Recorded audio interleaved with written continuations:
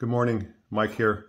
I want to talk to you briefly about our flash sale item today, and that is these PEC Blem English metric combination square blades, 300 millimeter or 12 inch. So these are Blems. These are made by Products Engineering Corporation in California, and once in a while they make a blade that just doesn't meet their accuracy standard or their high standards, so they mark it as a Blem. And as you can see, they actually make blades for a bunch of different manufacturers. So one of the way they market it as a Blem is they grind out either the part number or the manufacturer.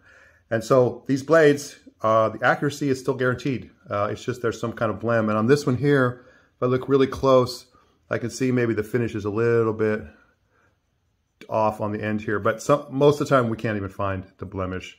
So PEC makes these blades for a bunch of different manufacturers. They make blades and then brand them. In this case here, if we look close, I can see there's Mitutoyo ground off there.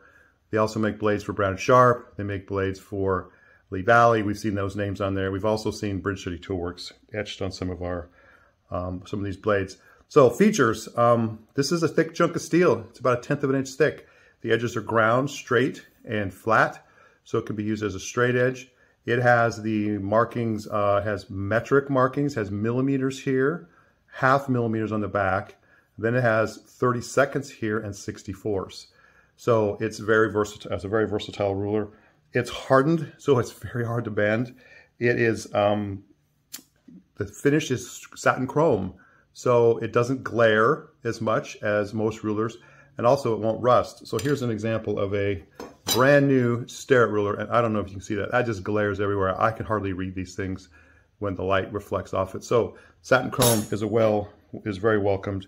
It also has a groove in here, so this can work with, you can use it as a measuring device, obviously, but it also works with a bunch of different squares. It fits my modern Starrett here. It slides in my modern Starrett.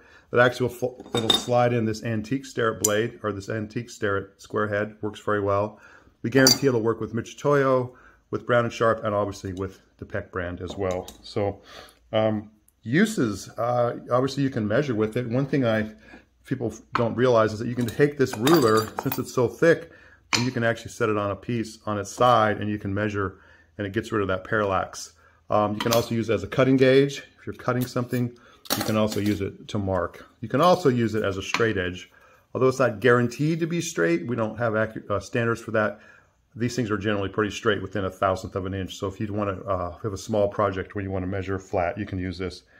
Some of the other cool accessories you can use on this is an old Starrett number 299. This is like a splice. You can actually fit a square blade in here on one side, and then tighten it down. You can actually attach another blade on this side, so you can get 24 inches or whatever the length of your two blades adds up to. You can also get these little keys and make stops on your ruler. They fit on here. These are made by Starrett.